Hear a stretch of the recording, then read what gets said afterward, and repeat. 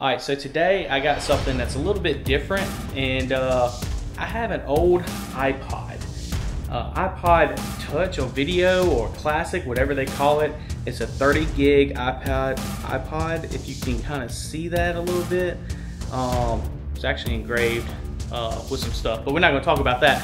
But I decided, hey, let's try to get a new battery for this thing, and let's see how it works, or if it turns back on. I don't know. I got an old 30-pin connector that I use for my old Toyota Tundra that has like a USB that plugs in like this, but the 30 pin still works. So if I get it back working, I'm probably gonna order a new one. But stay tuned, let's check it out, let's see if we can get it working, open it up, and have a little fun.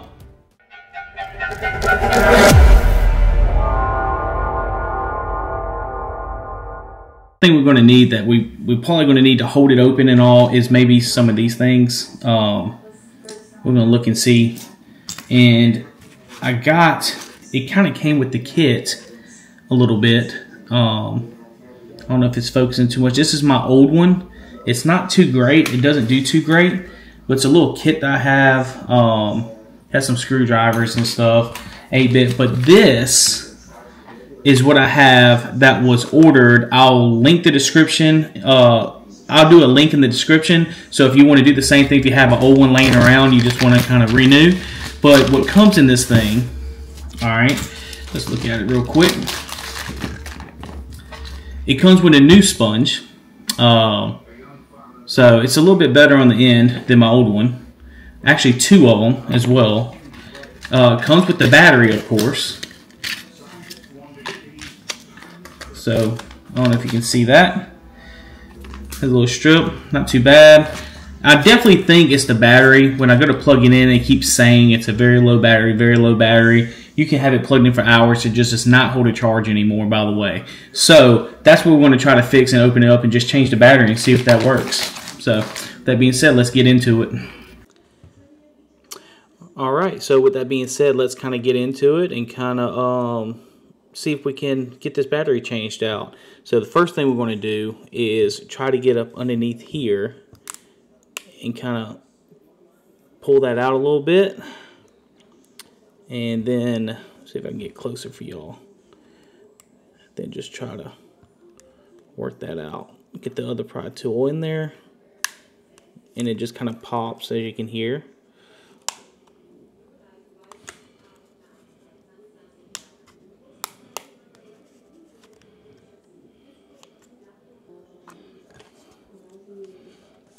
You can see I kind of got it. It's been a little difficult.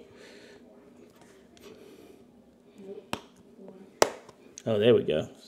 Heard that pop.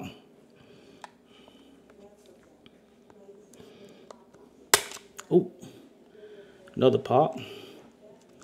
I think it just all popped at that point. So whenever you do get it all out, if you can see on all the edges, I'll try to give y'all a little view on all the edges. See if I can.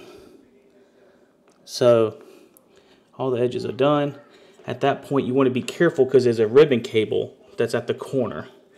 Okay. You don't want to rip that out. It's usually on the bottom left, I want to say. I'm going to try to do this slow, guys. I know you can barely see, but so right here, you can see that little ribbon cable down below is what you got to do. Is you got to put this little small one in there and kind of go up on it. Let me see if I get my tweezers. It might actually be better to get in there. Yeah, that kind of gets in there and lifts up a little bit. There we go. And that should just come out. Once that comes out, then you can do this. So the problem with that is, though, you got to be careful.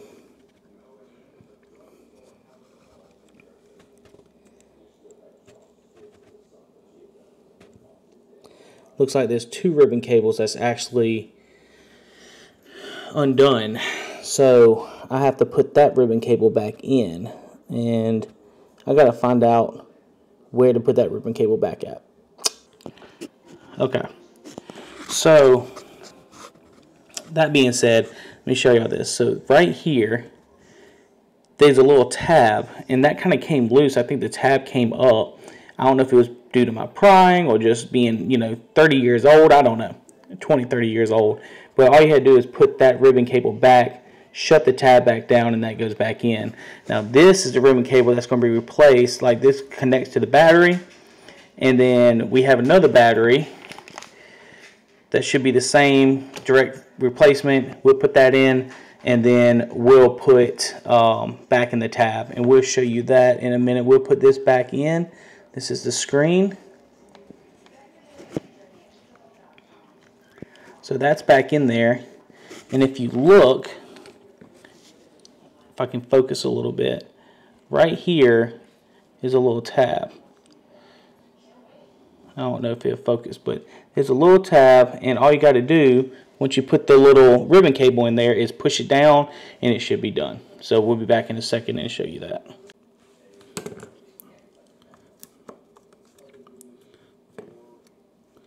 So I kind of loosened this up a little bit before out of the video because I was wanting to really take my time with this.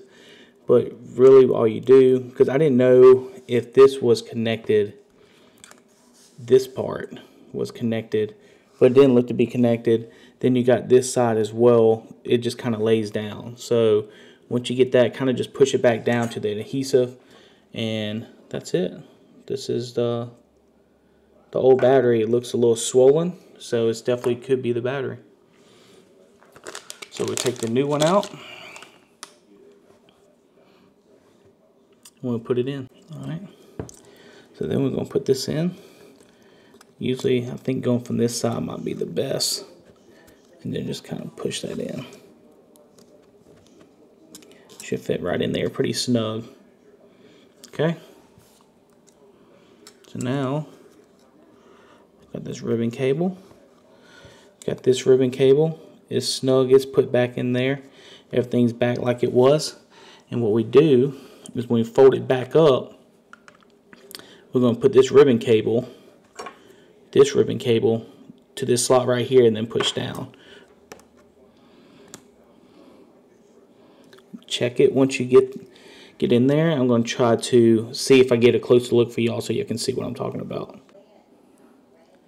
Alright, so if you look really close in there, there's a little tab, and that little tab is you put the ribbon cable in there and then you push down on that tab, and after that you can close it on up. Alright, once you get that tab, you kind of just put it back in.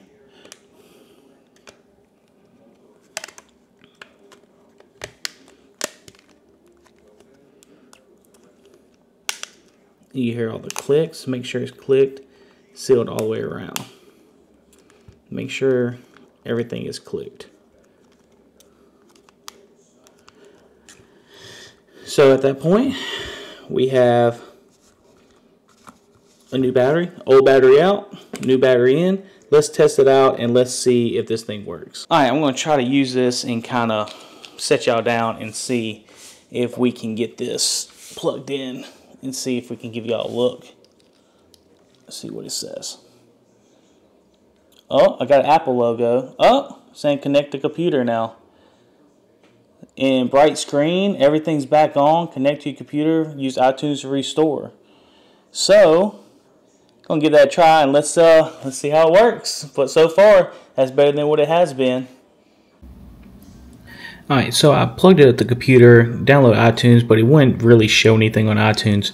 So what I did is I disconnected that, let it charge up for a little bit, and as you can see, it has a red little you can see that spot with the hold button.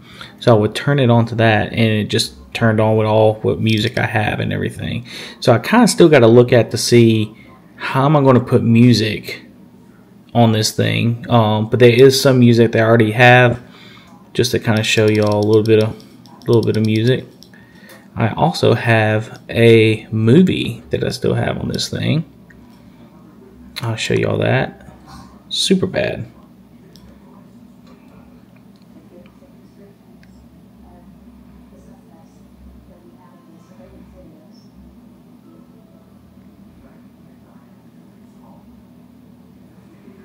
Not the best quality, but man, funny movie. I liked it.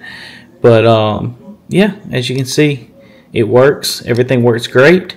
I will call it success, and I'll try to get some music out of this and maybe throw this into the Tundra every once in a while, keep my phone free a little bit. So, alright, thanks for joining in, guys. I appreciate it, and make sure you like and subscribe, and I'll see you the next time around.